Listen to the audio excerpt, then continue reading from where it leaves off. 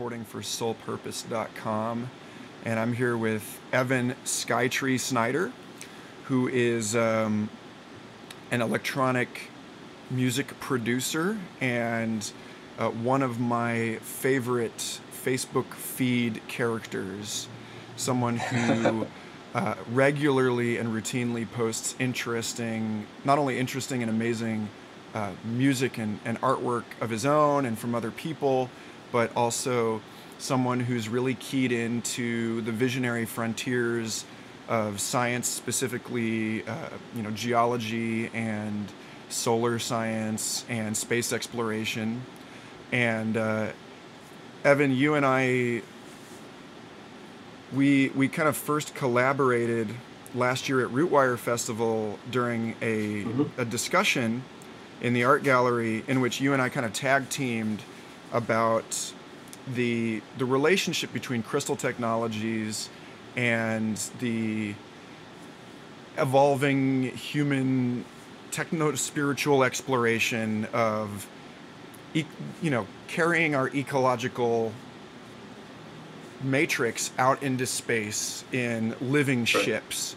So like right there is this really juicy nexus where the art and the science come together in these visions of our human future and our destiny, and they also speak to where we come from as a species, and the sort of the continuation of these really ancient human projects, our relationship to the stone and the natural world, and so could you tell people a little bit about your background in both the arts and the sciences, and how it is that you came to diving into and sharing this really rich synthesis with people? Sure. My academic background is in solar engineering with an emphasis in solar thermal technologies. As I mentioned the last time we talked, kind of the low-hanging fruit of renewable energy. And in terms of artistic background, my very first memory as a human being in this incarnation was tearing through the cupboards of my parents' kitchen in Colorado as really young physical being, and beating around with wooden spoons and whatever else I could find on bits of metal, and kind of just hammering out my understanding of the physical through sound, and that's continued on ever since. That's a big core aspect of my sonic expression, is just finding different things to sort of whack on and hear it respond and ping back, and then chop it up, rearrange it, and see where it can go musically. That kind of reminds me, I don't know if you've listened to the, I think it was 2009, the Regina Spektor album, Far, and she has this this track in there, track 5, Hooked into Machine, where she performs all of the percussion on this experimental percussion instrument that David Byrne of Talking Heads made out of an entire building. It was this installation project, where he was turning architecture into instrumentation, and that's right, yeah. And then it was beautiful because it was like linked into this the performance of this song, which was for her. This song was about was kind of like a science fiction exploration of what it may be like to live in the future, and in this symbiotic relationship with our technologies, and it was kind of a dark and creepy song, but it was a really beautiful and majestic, and I think there's something of that in your music. It's very they're really grandiose, sweeping intensities, a lot of like twisted metallic noises, and it really speaks to, I think, that sort of that feeling that many of us have when we're turned to face the future of, what Otto called the mysterium tremendum, which is this vast mystery that is, so beyond our ability to understand that it's terrifying. We quake before it. So, I mean, is that something that you're really like conscious of as a musician, or are you kind of in more of this celebratory play space with respect to the unknown and the destiny of our species and all that? Well, I do vacillate between both perspectives, but predominantly find myself resting in the core space of hope of a optimistic future. But either way, I like to explore the possibilities of the future itself. To simply show a window or to provide a gateway into which one can peer into a potential future, I think is innately hopeful. Whether or not that future is something that you would describe as utopian or ecotopian or idealistic or whatever else you might slap on there, to remind ourselves that there is a tomorrow no matter what. And that there is a vast gulf of unknown between where we are now and where we could be in relatively short periods of time in this logarithmic expansion of human consciousness, I think is an exciting thing to do. And I'm hopeful about it predominantly because it's more fun and it gives me more energy. And if anything is going to make a better future for everybody involved, it's being hopeful. It's a self-catalyzing process, not something that is inherently naive. As I posted on Facebook a couple days ago, optimism is not necessarily naivety, it is the perpetuation of that which we can be optimistic about. So I do try to explore that through music, and sometimes go into dark places with it too. Sometimes a very non-utopian future is expressed musically, only for a measure, and then back to a more hopeful vision, or whole albums in the future probably will be focusing on more dystopian type themes as well. So it's fun also. There is that, you and I are also really bound and connected through the work of George Atherton, or Geoglyphics, the digital visionary artist, whose work also very, very neatly expresses both of those poles, both the sort of demonic and the angelic possibilities that stand before us in our future. My graduate professor, Sean Hargens at John F. Kennedy University, said things are always getting better, always getting worse, and always already perfect. So I think there is something that we're being called to do in order to step into a practice of hope as a deliberate choice rather than an automatic defense mechanism emotional response to an uncertain and turbulent age of transition, is to recognize both possibilities, to see the entire spectrum, and to do our best to hold them both. To recognize that the world is big enough that what may look like a positive future to one culture may look like a very negative future to another, and it's not always, the answers are not always so clear cut. So I guess that kind of gets back to for me, like, I see a similar synthesis in your work between the two cultures of art and science, and I'm a little curious about how it is that you have how your scientific background has informed and impregnated your musical career, and also the way that you communicate with people, as a performance of your worldview. Well, I think the most concise way to express that is finding the unity within perceived dualities. Because that for me is often where the greatest, most potent truth resides. And I think that's something we talked about actually our second conversation we ever had in detail. It for me is a fascinating way to even look past this perception of a dystopian or a utopian future and simply focus on the future itself in all of its expressions. I feel like by reaching towards that center space through art is a great way to sort of look into what might be unfolding in our future without putting too much heavy emphasis on it, without putting too much of scientific gravity on it, for example.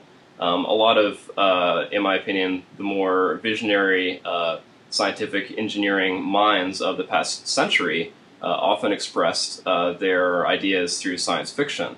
And you can see that now continuing on in, say, the work of Graham Hancock, who has, because of flack for his rather, outside the norm expressions of thought, decided to go in the direction of exploring more fiction and science fiction as a means of purveying those ideas. And for me, music is a fantastic vehicle in which to catalyze those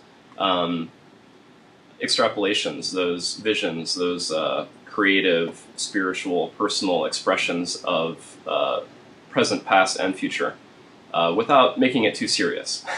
And it's a lot more fun that way. So, yeah, there is a this moment, kind of a defining moment for me in my own understanding. I attended a master class by the Bela Fleck and the Flecktones bassist Victor Wooten a couple years ago. Fantastic. You know, absolutely world-class musician, and he had just finished a book called The Music Lesson, which was Tony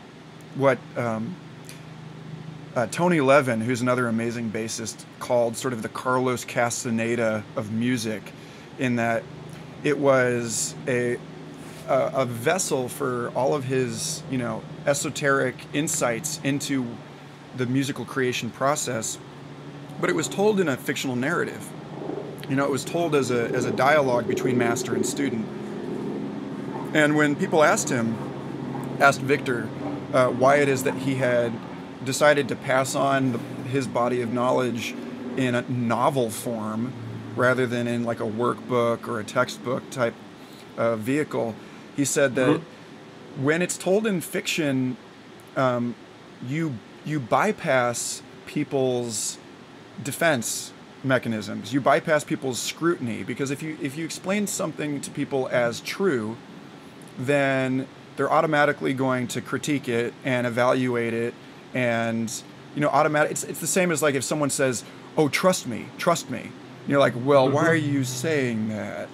You know, so there is something about how, you know, like to tell a story, or you know, to present a worldview through a work of art or music, in some way allows the user to take it, to internalize it, to take it in, to make it their own, without this challenge of a truth claim, you know. And you know, I find that sort of seems to me to be the bridge between the way that I understand art and science, in that, you know, science is very, when it's practiced responsibly, is very much about provisional thinking. It's like, well, this is what we've got so far, but this is also, you know, just by the nature of human thought,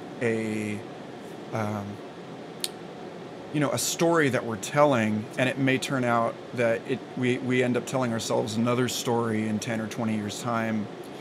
So, I mean, in what ways do you hope that the story that you are trying to tell is communicated through this music? Like, how is it that you see this sort of ecotopian future expressed in your sound?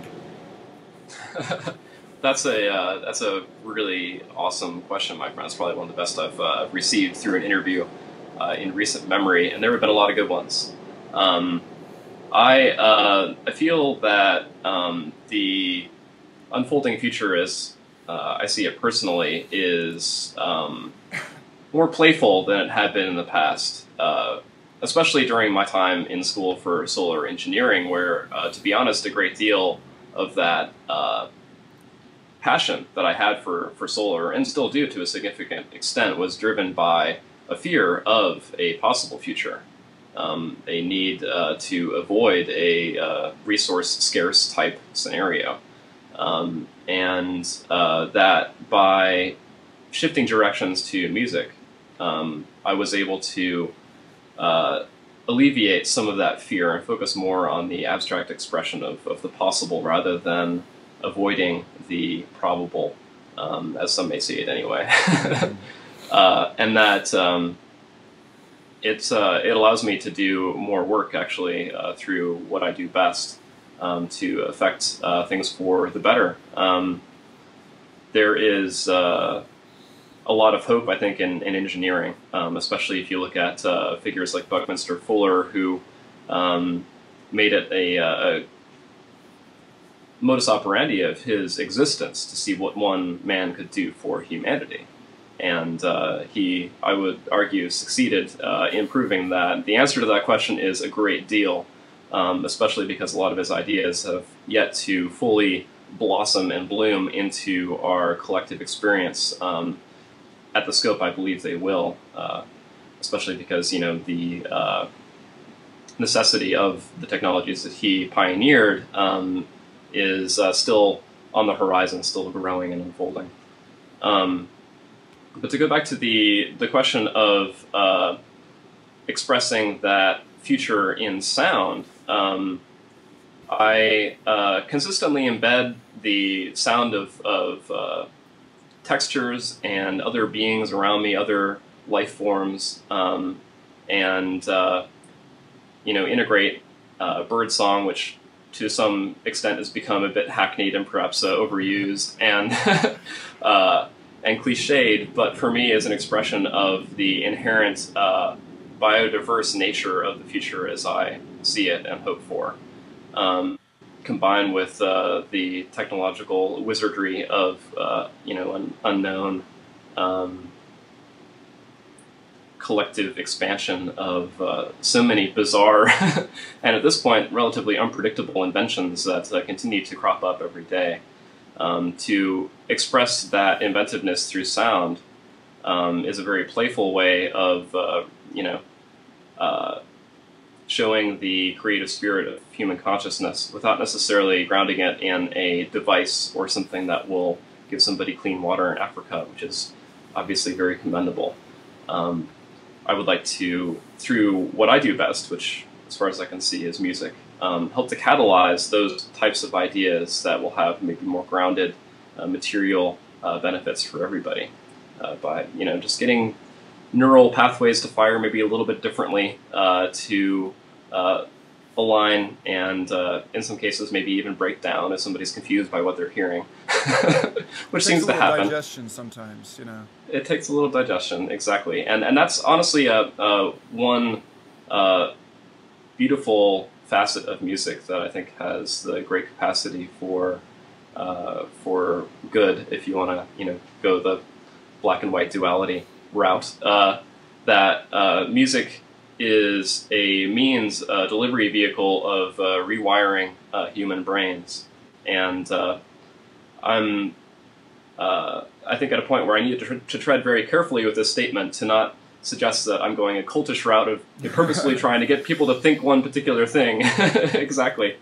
But I think it's healthy to, you know, maybe at least defatigue certain neural pathways because, for example, it's been shown that if you're trying to remember a particular word or a term or a historical factoid, whatever it might be, and it's on the tip of your tongue, so to speak, that one of the reasons why we can't often remember those words or dates or factoids that we're trying to recall is because the neurons have been firing so much that we've depleted those neurotransmitters and those pathways no longer function. So if you want to, for example, like remember a particular word that you've been trying to struggle with in your conversation and looking like an idiot with respect to for about 30 seconds or more, one way to trick yourself is to think about a related idea or a related thought or word, and you bypass those fatigued neural pathways and often will be able to recall that, you know, that word that was on the tip of the tongue and not able to be expressed previously. So I feel like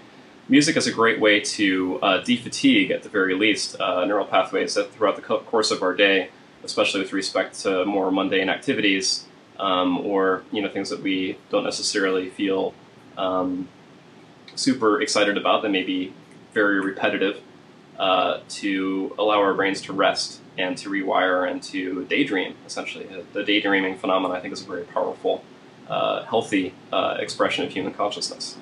Yeah, there's that you know, I can't even pronounce his name, the author of Flow. You know, he's this guy, he's studied, it's like Mikhail Csikszentmihalyi, but, you know, he spent his entire career studying how it is that people get into these sort of creative genius states. And one of the things that he wrote an entire book on creativity, interviewing sort of, these internationally recognized creative exemplars. And one of the things that will come as no surprise to you that he kept finding was that they all would, sleep on a problem, or they would go for a walk, and like you said, they would allow the unconscious mind to chew on it. That they recognized not only that, they recognized basically in humility that our intelligence as beings is much deeper than our own ability to consciously process and, solicit an answer. So you have a lot of these really, the sort of the esoteric history of science, which to me bridges it with visionary art, which is that, it was an angel that descended to René Descartes and said, here is the Cartesian, what came to be known as the Cartesian plane, and through math you will conquer nature. What we now know as Buckminster fullerene, this carbon 60 molecule, was something that emerged from an earlier discovery of the benzene ring, a 6-carbon ring that appeared to the chemist in a dream of a snake eating its own tail. And like these sort of dream state or visionary experiences that lead through this creative interplay between, essentially unconscious and archetypal patterns that, lead to these real demonstrable scientific breakthroughs. But you got this Buddha pillow on the couch behind you, and like something that I couldn't help but think about during your talk is you're going to be down at the Chapel of Sacred Mirrors in New York this fall, playing a show, and I think probably you and I are both really deeply inspired by Alex Gray's book, The Mission of Art. Have you read that? Absolutely. It's right over here on the bookshelf, actually. And the date is tentative. It's still being worked out in terms of details, but it's looking highly likely, and I'm very excited to be there either way on the near horizon. So. Yeah, well, regardless of whether or not that gig actually occurs, it's like I feel like you and I both understand that that there is this direct transmission, like there is through the gaze in Buddhism or in Hinduism, of these subtler energies that an artist imprints upon their work and then are received at that somatic or subconscious level by those viewing or listening to the work. But then so there's again, that's sort of this, it's not exactly a fictional narrative, but it's a way that we bypass the rational, skeptical, guardian of a worldview and allow these things to sort of unfold and flower underneath the floorboards of a person's awareness. Absolutely. Let's see, I had a question here for you regarding the way that you select sounds. Because like when I'm listening to your stuff, what I hear, it may just be because I know you, but I hear, these sounds that to me evoke images of like living architecture and like the bubble ship in the fountain, this sort of like ecological vesicle, and this notion that our technology is coming together with our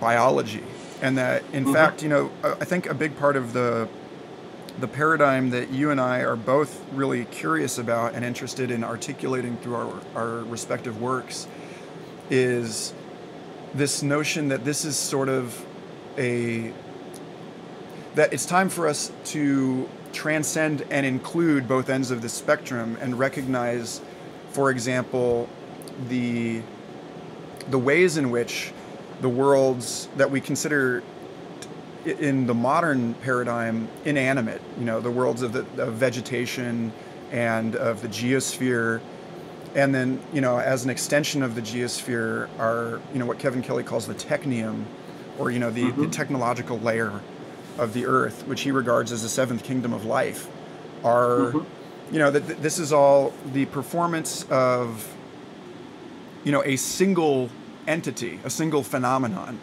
And that, you know, while it may have made sense for us for a few thousand years to relate to the world of the made as distinct in some sort of fundamental and like ontological way from the world of the born, yeah, but that in some sense, it's time for us to discard that dualism in order to move forward responsibly into a world where, you know, technology. We acknowledge in humility that technology is ultimately out of our control, but that we have this responsibility as stewards or as parents to guide and shape and inform the evolution of what comes next. So, is this something that you feel like? I'm curious about your ethics, you know, and like I feel like I have like a moral responsibility towards, you know, disseminating this vision. And clearly, you know, you're someone who came out of, you know, the renewable energy world, and you know, this is. I feel like, how is it that your ecological and your moral sensibilities inform the way that you not only write your music but also practice your career as an artist, and like the way that you walk in the world? Another good question, my man. I feel like a great term that comes to mind is one that maybe literally defined somewhere. I haven't looked it up yet, but the term is geodiversity. The idea of, say, the technium living side by side with the geological or the biological. In biology, for example, you often find the greatest complexity in the fringe zones, the areas where, say, the lagoon and the cliffside meet, or the areas where the sands of the desert run into the oasis. You'll find the most juicy, dense, and interesting interplays of life dynamics in those regions. And I feel that for you know, maybe the past several thousand years of our collective human expression, we've often seen the technium or the architectural as a static and potent tool for controlling and for, as you mentioned earlier, conquering nature, and the fizzy, uncontrollable, chaotic stuff over here as something to be conquered and as something to be brought into that linear, very regimented, architecturalized vision. And I feel that, for example, through studying solar power, solar engineering, and architecture and engineering, that the idea of the Earthship, as pioneered by Michael Reynolds out of Taos, New Mexico, is a beautiful expression of how those two seemingly, again, separate dualities can be unified, and a beautiful truth, a beautiful fundamental resonance of human expression, and in my experience in being in an Earthship, a sense of bliss and interconnectedness can unfold in very beautiful ways. And musically, I often find myself expressing that through the very linear, regimented sounds of a you know, finely dialed patch in a synthesizer, or a fairly linear 144 BPM rhythmic structure, with something more not even swingy, or not even something that has a lilt to it, but is almost uncontrollable. Every measure might have a different swing or a different sort of offbeat movement to it, as if the rhythms themselves are almost gaining life and getting up and lumbering around and accidentally stepping on things and tripping, and sometimes doing a little backflip and discovering things about themselves through the injection of the organic. The bliss that I experience when combining those two elements, both through, say, sitting in an Earthship and listening to music that expresses similar similar motifs and interconnections and geo, or in this case, maybe sono diversity, is for me a very exciting place to be, and helps to, again, bridge the dualistic structures into something that you can sit in the center of and look around you and get kind of this panoptic view of things that before seemed very separate, but now are interlinked and communicating with one another. And it's a lot of fun. You know, I think that, to be honest, I've frustrated some producers that have sat in with me, or students that have been watching me on Skype, to see how non-intuitive parts of my process are and how intuitive some of them are in seeming contradiction, because I'll spend hours getting a beat structure just right, and then sometimes I'll just toss in a texture that, you know, I won't even think about. I'll be like, that's the one that needs to be there, and it might not even seem rational or in tune with the mix at all at first, but part of it is just throwing it in and trusting, almost like you just let a frog loose in the room, and you have no idea what it's going to do, but it's probably going to be fun, and hopefully there won't be anybody, you know, that will step on it. Basically, I also love, you know, for example, mineral specimens that have a lot of different species within a single specimen. I have a couple in the room here I could maybe grab if you want to see an example. This will just take me a second to pick one up. Yeah, this is the show and tell version. You know, your earlier album was Crystal Consciousness, so we're getting into that here. Indeed. So this is a piece of, well, our mother Gaia, or Earth, depending on your perspective, or, you know, terminology you want to use in the moment. That is quartz and pyrite and hematite, and there's a little bit of sulfur here on the back that is a little bit more difficult to see, and some calcite as well. And it's a expression to me of the, if you want to look at it in the left brain sense, the chemical interconnections of all these different seemingly separate species. For example, you could look at the pyrite that's in here in its more singular context, just on a single matrix of the pyrite cube, sort of this indivisible platonic solid expression of something that over here is a little bit more messy. So I like to, instead of, you know, just the cube itself, find pieces that are on the matrix still to sort of give it the context of where and how it grew. And in the case of pieces like this, to see how you can toss all these things together and get these very interesting mixes to start expressing themselves. And for me, they're, in a way, like, if you just look at it in a very meditative sense, objects of meditation, objects of focus, to remind myself of those patterns of expression.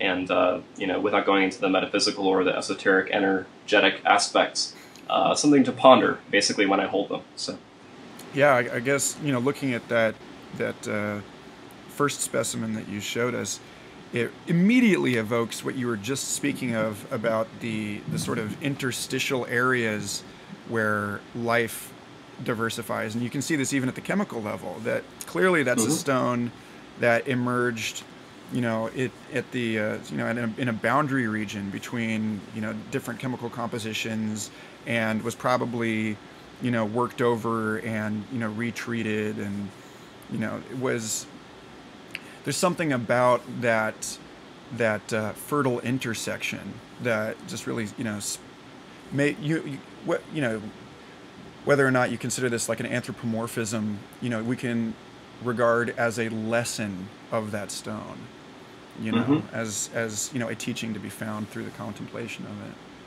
So absolutely. There was a term that you used that I positively adore, that I wanted to circle back to just a moment ago. Sure. You said a panoptic view. And I was just listening to, you know, with respect to our various, you know, utopian or dystopian visions of the future, I was just listening to the audiobook of Jonathan Zapp's Crossing the Event Horizon, the Singularity Archetype, and Human Metamorphosis, which is a book that examines the psychological dynamics of what we regard as the apocalypse or the singularity, this notion of a transformative event at the end of human history, and the way that that is connected to our own personal intimations of mortality.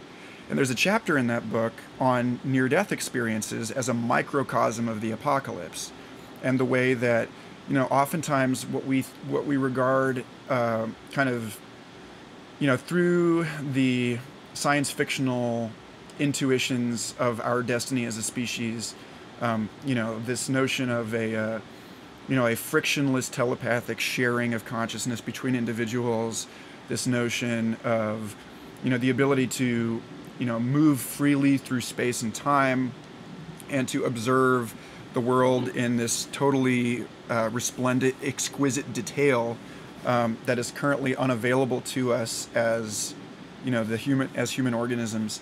This is something that appears in people's visions of the after-death state. In reported NDE after NDE, and he specifically speaks to this woman who was going through an experimental surgery to treat an aneurysm in her brain, where they had to drain all of the blood out of her body. They had to refrigerate her body, drain all of the blood out, and then essentially operate on a frozen corpse before they resuscitated her. And in that, during that time, she was vividly aware of the entire operating room, simultaneously able to see under the table, to count every shimmering sparkle on the stocking of the nurse, she was able to identify these very unusual medical tools and instruments that were kept in boxes until she was basically dead. There's no way for her to have seen this stuff, but she had this, what is frequently reported by NDEers, which is this infinitely resolute spherical view.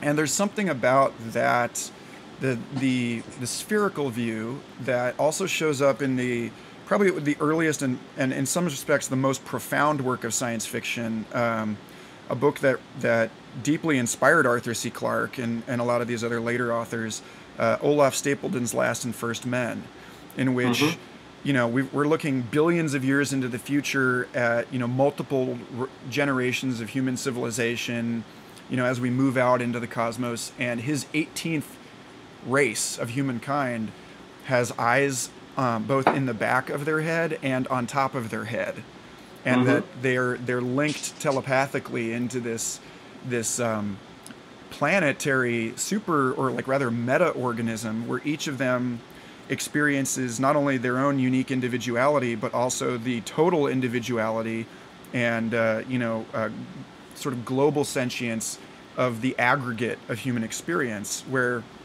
they regard themselves not only as human body-shaped individuals, but also this greater individual which covers the entire surface of our planet, which is looking out into space through a million telescopes, a million eyes, this a spherical creature.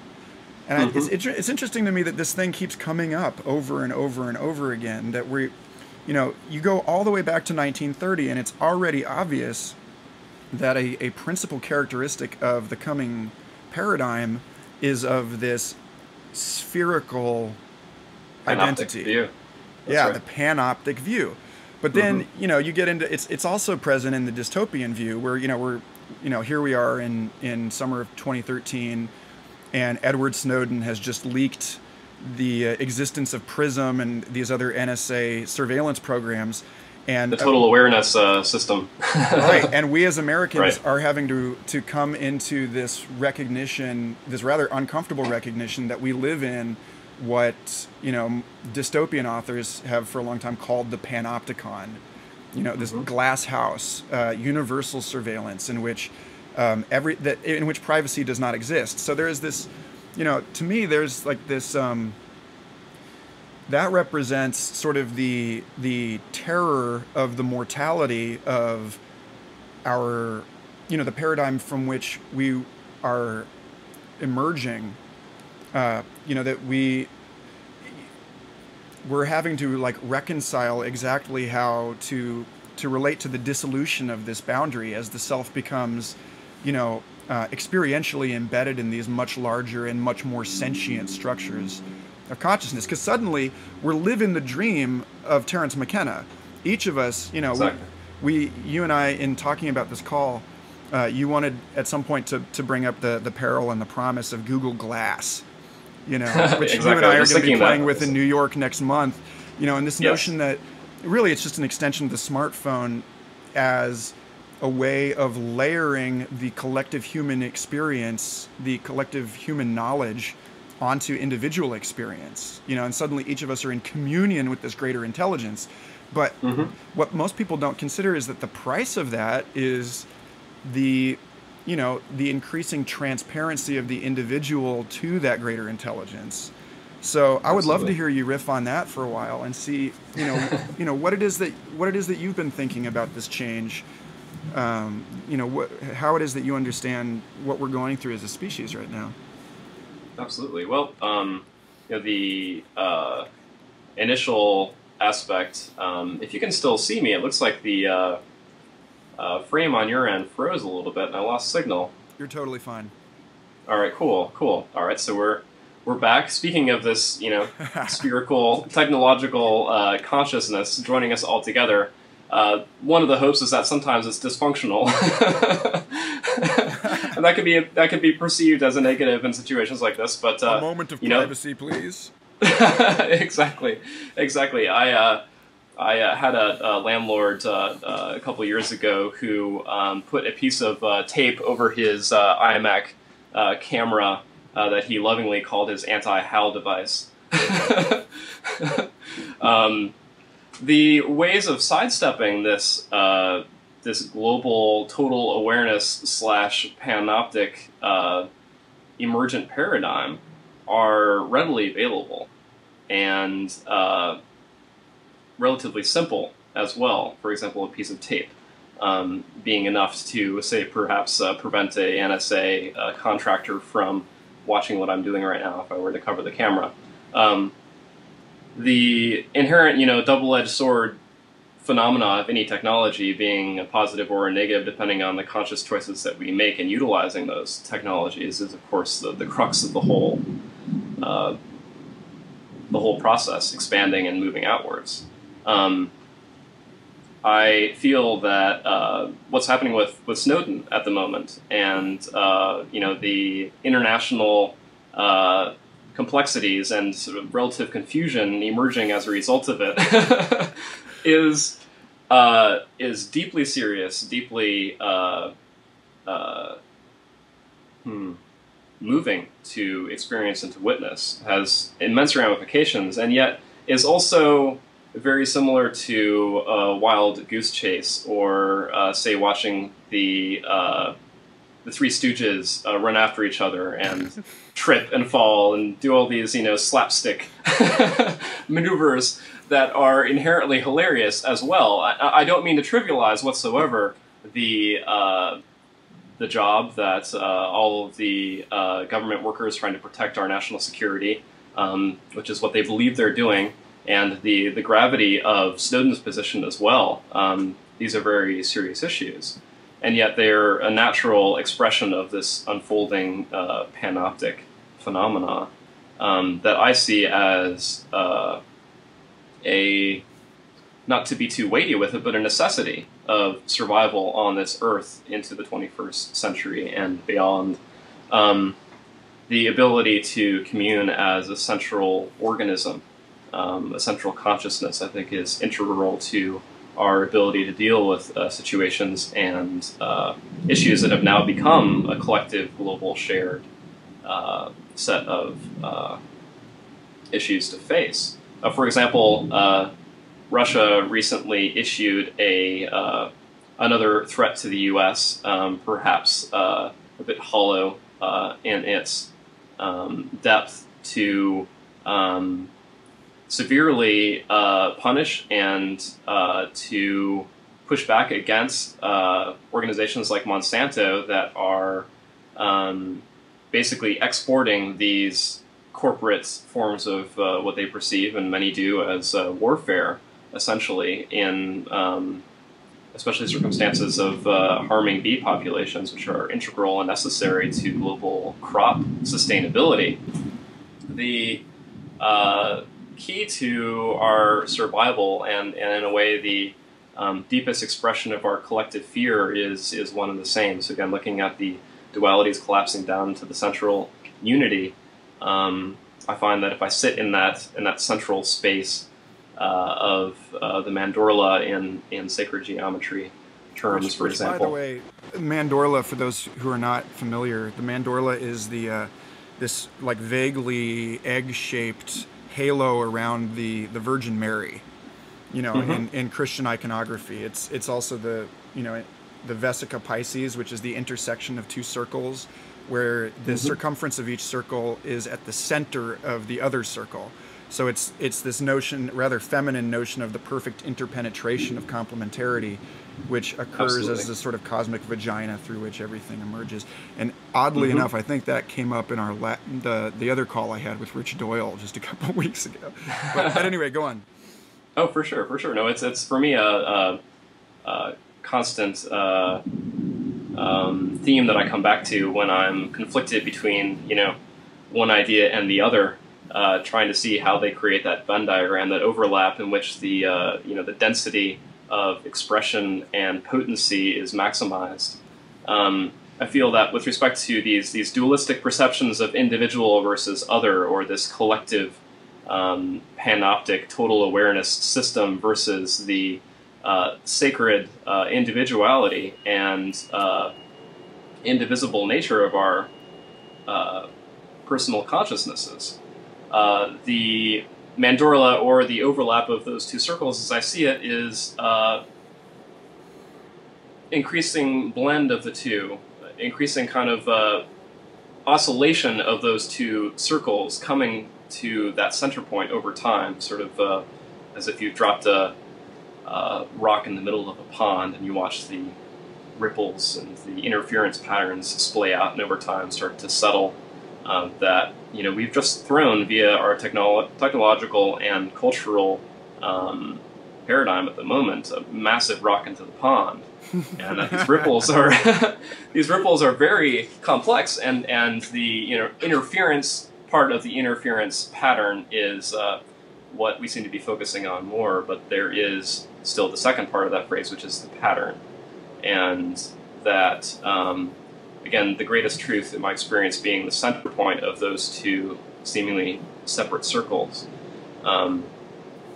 The not necessarily stagnation, but the point at which the dust starts to settle, I believe, will be the point at which we come to recognize the utility and the benefits of this panoptic view, with still the indivisible nature of our own consciousnesses. That I am, for example, and I believe you are as well, and everybody watching this, as free as we perceive ourselves to be, that all of the legislation and all of the bots, or maybe even physical human beings somewhere, maybe not even too far from here, watching us right now, they're right should there be you. any, they're all around.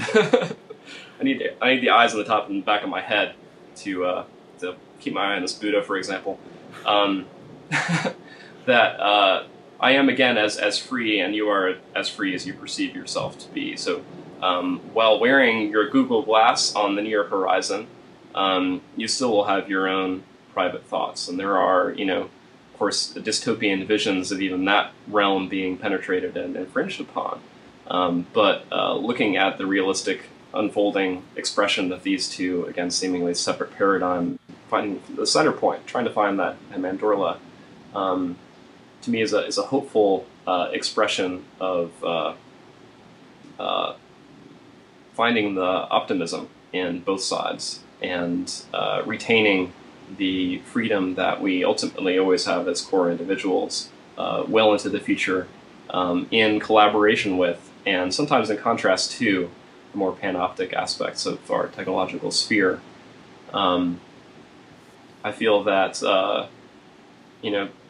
while I share a great deal of my ideas and my self-expression and other passions and other individuals' work through my Facebook page and other social media platforms, for example, that the individual that I am is still something that even is unknowable to myself on a fundamental level. That taking this to a more metaphysical level, the idea of the Maya, or the very dense physical illusion, and the transcendent, unified God consciousness of all things, seemingly separate poles of metaphysical thought, can be, again, unified in that we are expressing both at this time, that the physical self that you are and everybody else watching is, and the desks that we have in front of us, or our computers, whatever material stuff is around us, is not necessarily illusionary. It is a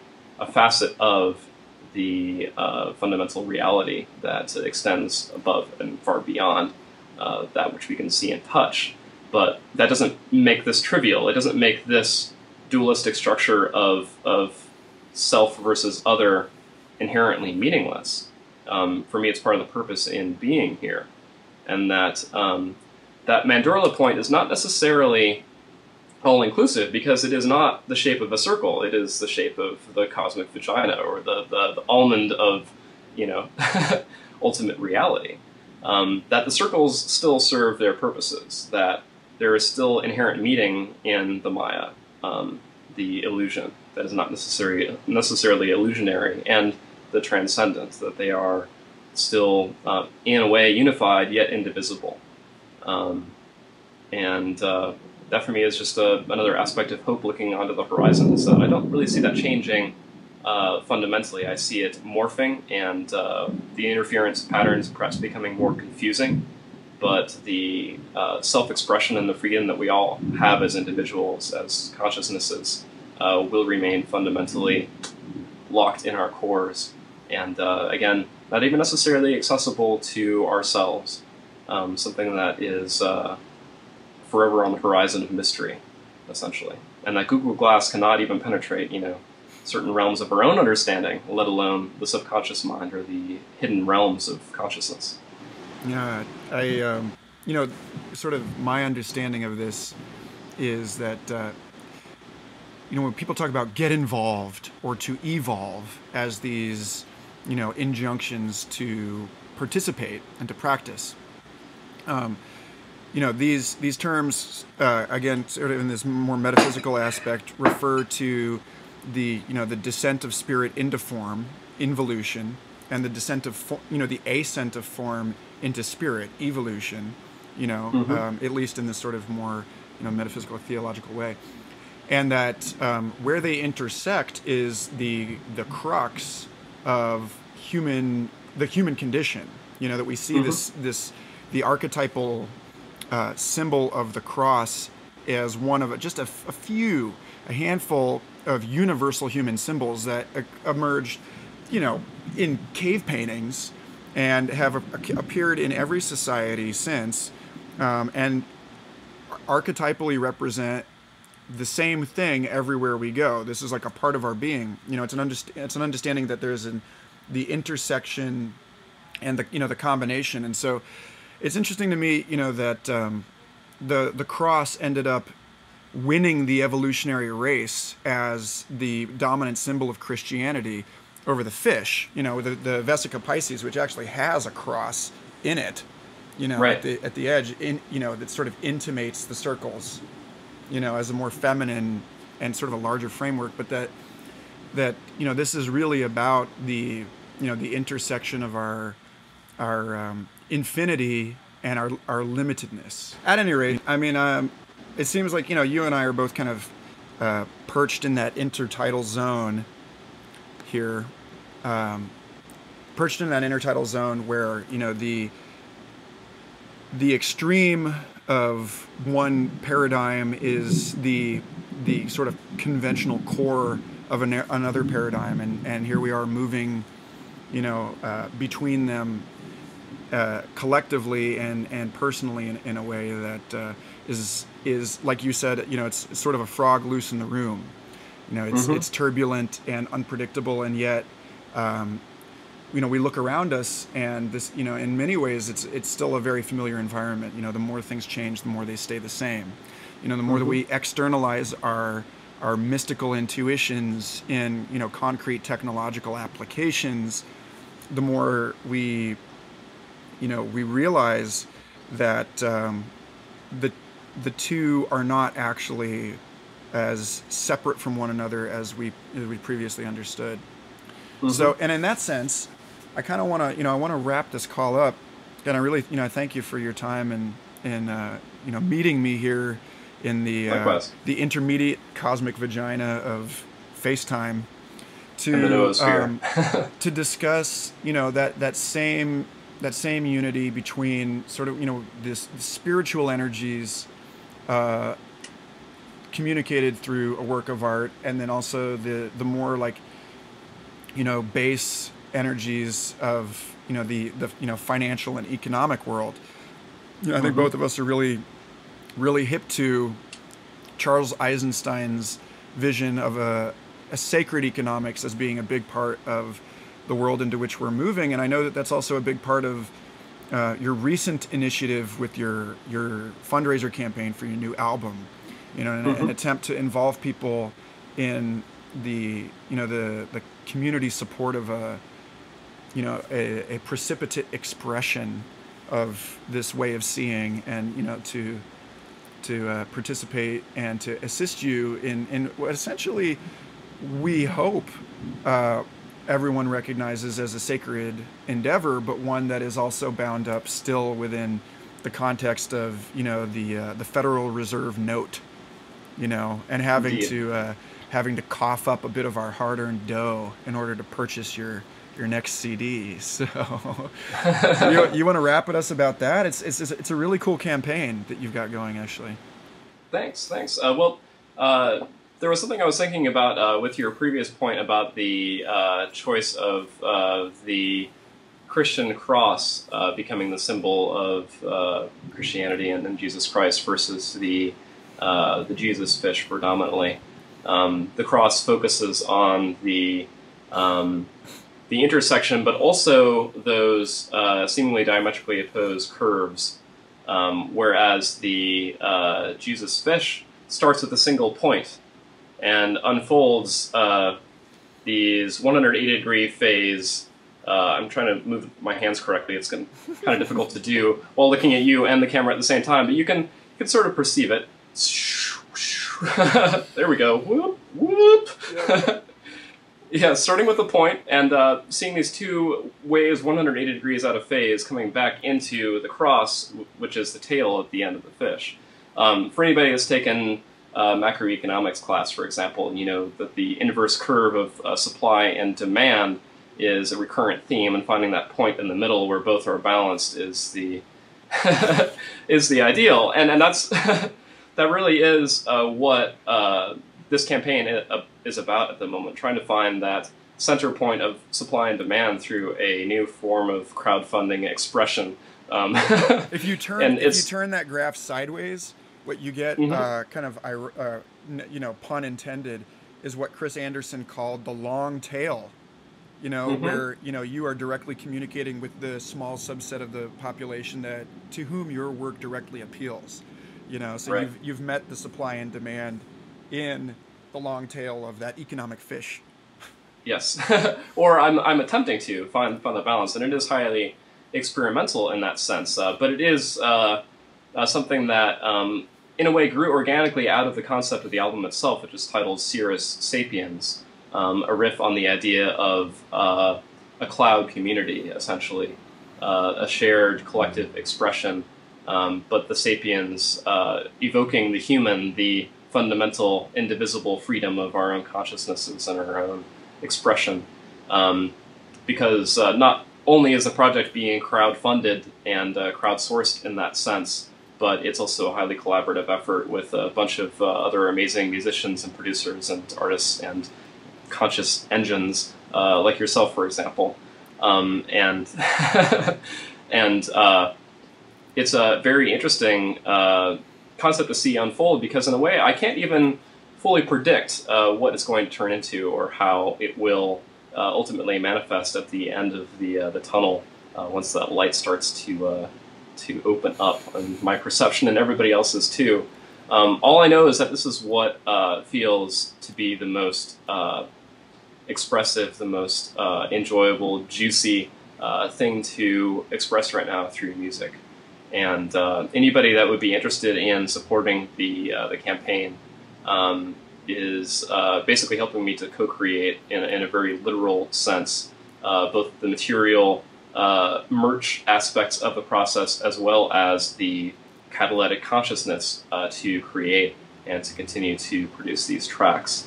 For example, if I get a donation one afternoon that has a note attached to it, which people will often do, they'll write a little, thank you, or a little note of encouragement, which is wonderful. It literally gives me a big boost in energy, and I'll feel more compelled to create that day. So I'm increasingly feeling interconnected to my community, not just in the social sense, but also in the creative sense. And it's really, really beautiful. Sometimes scary, because I have to trust that we'll meet our goal, and if we don't, the project still is going to manifest somehow, because it has to. I feel like it has to, essentially.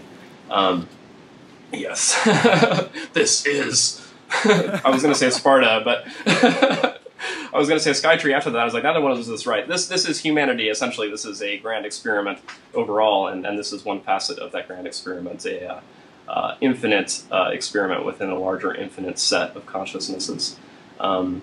So I want to say thank you very much to anybody out there who has shared up the link, that has sent me a note of encouragement, that has dropped me a few cents or a few dollars or more, or has even sent out a conscious ripple by enjoying my music, because to be perfectly honest, I believe that helps, and on some level is felt and appreciated. So that also extends to the very physical, real aspect of what we're doing right now, and you're taking the time to do this for the collective as well as the individual aspects of both ourselves and everybody else watching, and everybody connected to SolPurpose. So I'm just really stoked. I'm excited to see where this goes. I have no idea, but I also feel that the laser vision of this process, this sort of teleological sonic attractor at the end of history, will get us there. I'm just trusting that will be the case. The big sound. The big sound. Yeah. Exactly. Well, thanks, man. I really look forward to spending some time with you in your new place next month. Likewise. And I really hope that those of you listening out there have been enriched by this silly conversation. Or at least laughed a lot, or a little bit. Yeah, I mean, there's a lot to consider in the world, and I commend you for doing the good work, man. So, thanks again, and have a beautiful day. You too, man. Namaste, and this is one of those little mudras I've been doing recently. It's a little bit different than the typical heart mudra. It's connecting all the fingers together, kind of this tensegrity, as Buckminster Fuller referred to it. It's a little bit stronger. It feels more Mandorla-like to me. Exactly. Maybe we can fishtail it at the bottom there. Oh, we could, yeah. But then also, if you bring it together, you can see that the heart itself is, in a way, very similar to that Vesic of Pisces, that Jesus fish and the cross are all very ubiquitous in their expression. We'll have to play with that when we see each other in person. Have a great day, Gladly. my friend. You as well, man. Peace.